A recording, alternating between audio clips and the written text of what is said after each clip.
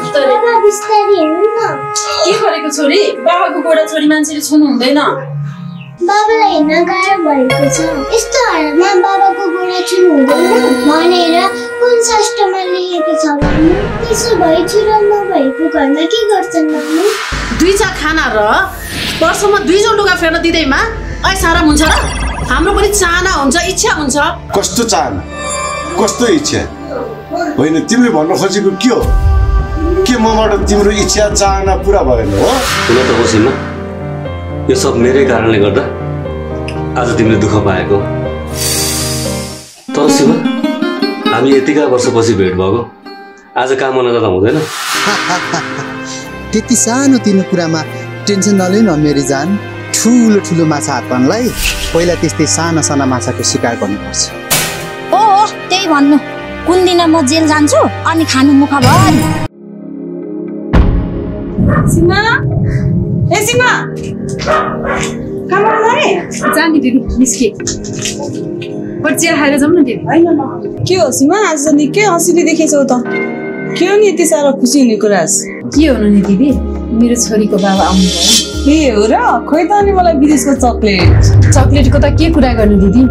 कथा धेरै लामो छ अब यो कुरालाई छोड्दिउँ बरु पछि फुर्सदमा भन्छु नि हैन कस्तो कुरा हो अहिले नै भन न बरु के भएको दिदी पनि कस्तो कुरा गर्नुहुन्छ यो कुरालाई छोडौ के काममा जानु परेन अहिले फेरि ढिला भयो भने साउनी दिदीले गाली गर्नुहुन्छ हो त है तर यो कुरा फेरि मलाई भन्नुपर्छ नि तिमीले भन्छु दिदी भन्छु तपाईलाई नभनेर कसलाई भन्नु आज त काम पनि धेरै छ फेरि आज म घरमा अलि चाँडै आउनुपर्छ छोरी पनि स्कुल गएकी छैनन् कामको कुरा छोड न हामी दुईजना मिलेपछि त्यति काम सकिहाल्छ नि एकैछिन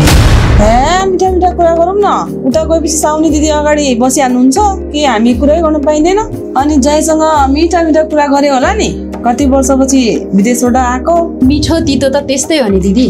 हामी आइमेको त्यही त हो घर धन्दा के भन्यो बाहिरको काम सबै भ्याउनु पर्ने हुन्छ बरु तपाईलाई ठिक छ छोरा पनि हुर्किसके केही चिन्ता छैन हो नि पहिला पहिला मेरो पनि त्यस्तै हालत हुन्थ्यो अहिले त ढुक्क छ अहिले त मेरो छोराले आफै खाना बनाउँछ कलेज जान्छ ढुक्क छ मलाई त यो दिदीसँग कुरा गर्न थालेपछि समय बितेको पत्तै हुँदैन यतिखेर माथि गएर चिया खाएको भए पनि चिया त के खानै खान भ्याइन्थ्यो हेर्नु दिदी अब यहाँनिर यसरी कुरा गरेर हुँदैन हामी छिटो जानुपर्छ साउनीले गाडी गर्नुहुन्छ ए हो है त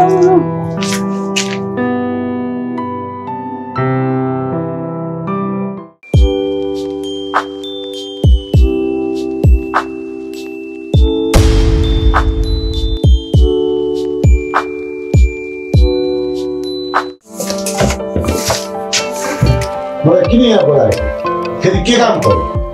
होइन कस्तो कुरा गर्नुभएको रिस उठ्ने ल चिया आयो पहिला चिया धन्न भागेर बचे नत्र मलाई त्यो जीवनको गुरुले मार्थी त्यो सब तपाईको कारणले भएको होइन कस्तो कुरा गर्छौ मैले तिमीलाई फाइदा पनि त गराएको थिएँ तिमीले भने जति रकम पनि त दिएको थिएँ अब यो कुरालाई स्टप गर तिम्रो बाटो लाग म मेरो बाटो लाग्छु कहाँ त्यस्तो भनेर हुन्छ र हजुर अब त मेरो गरी खाने बाटो पनि फुट्यो अब म कहाँ जाउँ के गर्नु ल यो सब तपाईको जिम्मा के जिम्मा कस्तो जिम्मा तिम्रो र मेरो बीच एउटा ड्रिल भएको थियो एउटा सम्झौता भएको थियो र त्यो अहिले सक्यो अब आजदेखि आइन्दा तिम्रो र मेरो कुनै सम्बन्ध छैन न तिमीले मलाई चिन्छौ न मैले तिमीलाई चिन्छु हेर्नु हजुर अब त्यस्तो भनेर कहाँ हुन्छ र यदि म बिग्रे भने तपाईलाई पनि बिगारेर छाड्छु ओहो कस्तो भवसागरमा पर्यो यसले गति छाडी भने त मलाई नराम्रोसँग फसाउँछ दुनिया बेइज्जत हुन्छ मेरो अब के न के होइन के सोच्नु भएको छिट्टो मेरो कुराको जवाफ दिनु ठिकै छ तिमी चिन्ता नगर म केही न केही उपाय गर्छु अहिले चाहिँ म जान्छु जसरी हुन्छ छिटो उपाय निकाल्नु म भोलि तपाईलाई फोन गर्छु तिमीले फोन गर्नु पर्दैन म तिमीलाई आफै फोन गरौँला ल अहिले गएँ म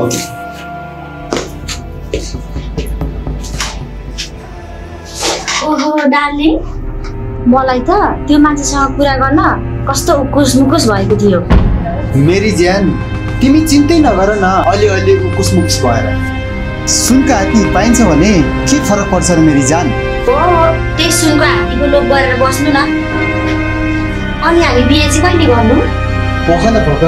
पहिला हामी टन्न पैसा कमाउँ न अनि बिहे गरेपछि आरामले जिन्दगी कटाऊ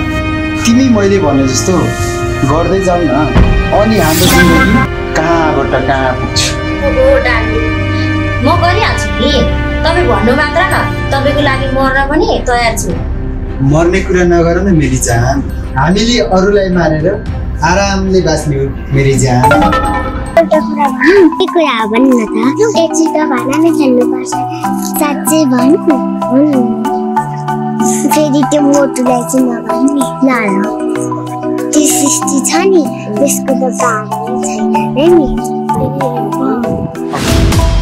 खोजिङ हाम्रो त बाबा र मम्मी दुवै हुनुहुन्छ ओइ दिदीहरू तिमीहरूले किन त्यस्तो भनेको कोही कसैको बाबा घरमा नहुँदा बाबै नभएको हुन्छ त त्यहाँको बारीमा नराम्रो बोल्नु हुँदैन इस अघि चाहिँ भनिस् अनि मैले भनेको यिनीहरू त नबुझेर पो भनेको होलान् अनि तिमीहरूले चाहिँ यसरी अर्काको बारीमा कुरा काट्नु हो त बाबा विदेश पनि गएको हुनसक्छ नसकेको होइन विदेशै जान्छ अहिले आउनु भएको छ तिमीहरूलाई के भन्नु छ सृष्टि तिम्रो बाबाको नमस्ते नमस्ते सृष्टि यिनीहरू हेर्दै यति साले छन् आफ्नै साथीको कुरा काट्छन् कुरा काटेको होइन के आजकल त हामी सृष्टि कुनै खेल्न आएको हो खुबै मैले नसुनेको हो र आफ्नो साथीको बारेमा कुरा काट्ने भने राम्रो होइन होइन बच्चाहरू तिम्रो यति सानो छौ कुरा चाहिँ कति धेरै जानेको ल भयो अब तिमीहरू चुपचाप लागेर राम्रोसँग खेल्ने ल झगडा नगरिकन अङ्कल तपाईँको खुट्टा के भएको मेरो बाबा लड्नु भएको के ल बच्चाहरू तिमीहरू राम्रोसँग खेल्नु ल म एकछिन घुमेर आउँछु बाबा बिस्तारै गर्नुहोस् ल चिन्ता नगर म लड्दिनँ क्या अब त है ल म गएँ तिमीहरू खेलेर बस ल गएँ ल सृष्टि तेरो बाबा त्यसबाट चक्लेट ल्याएको हामीलाई त दिनुहोस् त ओइ चुप लाग तिमीहरूले कहिले चक्लेट खान पाएको छैन लु अब खेलौँ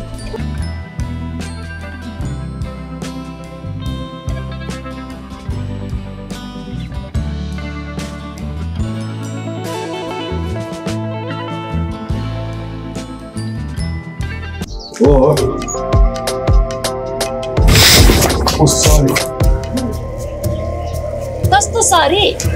ठोकिँदा हिँड्नुपर्छ अलिकति आँखा त हेरेर हिँड्नुपर्छ नि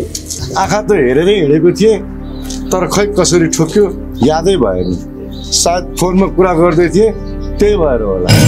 त्यही भएर त सरी मागेँ नि मासे सिधै भन्नु न जानी ठोकिएको हो भनेर किन दुनियाँ बाहना गर्नु पर्यो तपाईहरूको त आदतै हो नि राम्री केटी देख्यो कि ठोकिन मन लागिहाल्ने त्यस्तो के होइन म्याडम म अलिक तनावमा थिएँ त्यही भएर मबाट गल्ती भयो माफ गरिदिनुहोस् म अलि हतारमा छु प्लिज सरी किन मासे डर लाग्यो अब त्यस्तै भन्नु पर्यो अहिले जमाना त्यस्तै आएको छ अब गल्ती नै नभए पनि जताततै पुरुषकै गल्ती ठहरिन्छ सबै केटी मान्छे त्यस्तो हुँदैनन् नि हजुर तपाईँ डराउनु पर्दैन बाइ द वे कस्तो तनाव पर्यो तपाईँलाई मैले पनि सुन्न मिल्छ कि अब हामी बिच यति कुरा भइसक्यो भनौँला नि कुनै दिन अहिले इन्टरनेटको जमाना छ सबको हात हातमा मोबाइल हुन्छ सही भन्नुभयो तपाईँले त्यसो भए परिचय गरौँ न त मेरो नाम चाँदनी अनि तपाईँको मेरो नाम राजु केसी म मेन पावर चलाउँछु वाह त्यसो भए तपाईँ मान्छे बेचेर डलर कमाउने काम गर्नुहुन्छ नाइस त्यसो भन्न अलि नमिल्ला कि मेरो मेन पावरबाट गएका कामदारहरू अहिलेसम्म कम्प्लेन लिएर आएका छन् राम्रो काममा पठाउने हो पैसा भनेको छँदैछ ओहो मान्छे त गाँठवाले रहेछ यसलाई फसाउन पाएँ भने होइन म्याडम के सोचेर बस्नु हो केही होइन तपाईँलाई हतार छ होला बरु तपाईँको मोबाइल नम्बर पाउन सक्छु कि इफ यु डोन्ट माइन्ड है सो वाइ नट ल सेभ गर्नुहोस् 9841297706 थ्याङ्क यू म तपाईँलाई कल गर्छु अहिले म गएँ है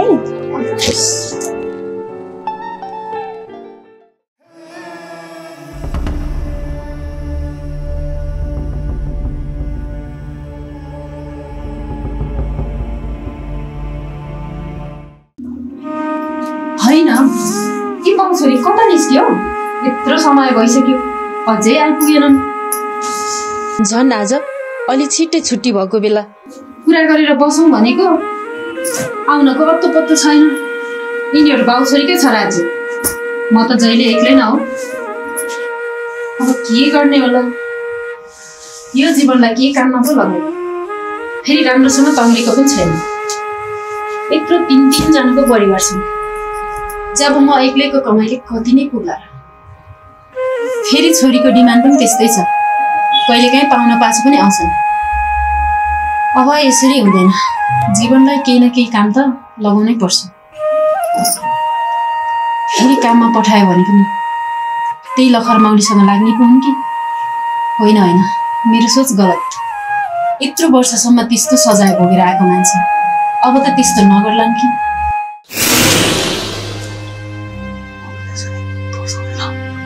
त्यसो गर्ने बाबा? होइन, के हो त्यसो गर्ने नहुने?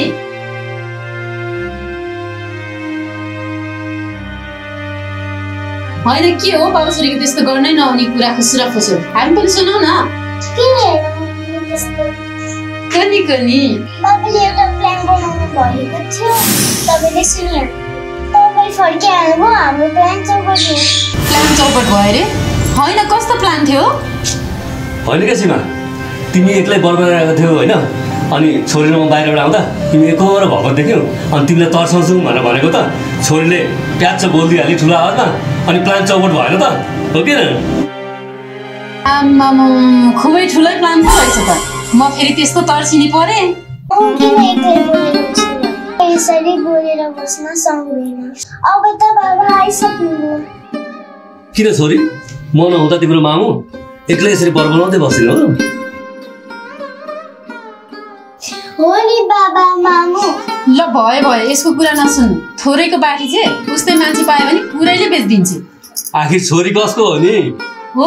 सप्रे जति सबै हजुरको, बिग्रिया जति मेरो। अनि के हो त, बाबा छोरी त धेरै बेर पो हराउनु भयो त।